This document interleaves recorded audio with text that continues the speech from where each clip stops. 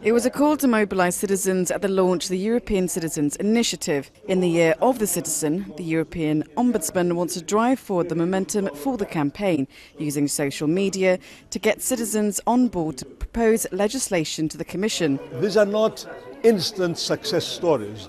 You're not going to push the button and have the matter resolved. But again, these are things which are in fact involving citizens. And for me, that's the most important thing. Persuading citizens that they can have a voice, they can become involved, and then by so doing can influence the course of legislation as well. New legislation seeks to better control fishing in the Skagerrak, which lies between Norway, Sweden and Denmark. EU vessels have access to the waters under an agreement with Norway.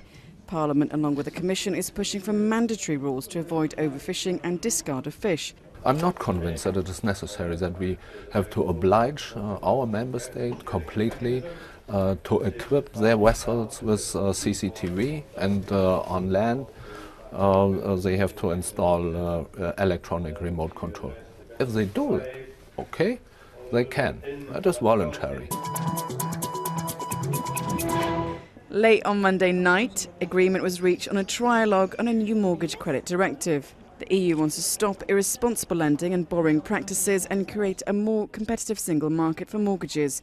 Creditworthiness of creditors will be checked before mortgages are issued, and more time will be given before a foreclosure. Cuando una persona va a un banco, tiene que tener una buena información, y hemos elaborado un estándar de información común europea, lo que se llama una ficha europea, que todas aquellas personas que hagan un contrato van a tener toda la información relevante para que puedan asesorarse y tomar una decisión con pleno conocimiento de causa, y además va a contar con un periodo de reflexión de 7 días.